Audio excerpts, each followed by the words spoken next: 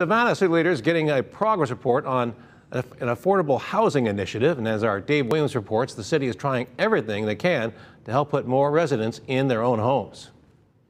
The city of Savannah is on a mission to help as many Savannah residents as possible own their own home. We want to see home ownership on the rise and going up and continue this affordable housing pledge that we have for the city so that every Savannian can have a home. And the city is using a new method of building to help them accomplish that goal. Come on, fellas.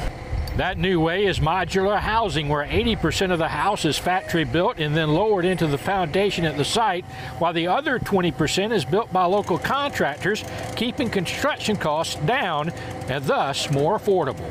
These kinds of innovative, affordable solutions will be essential to making housing more affordable for everyone who wants to live in our city. When everything is said and done with this particular phase, there will be 11 homes in all built along this stretch of Pennsylvania Avenue. They should be done by the end of the year. Should be done in the fall, I would hope, and then on the market for sale. Well, they'll be on the market for sale before then and probably will be sold.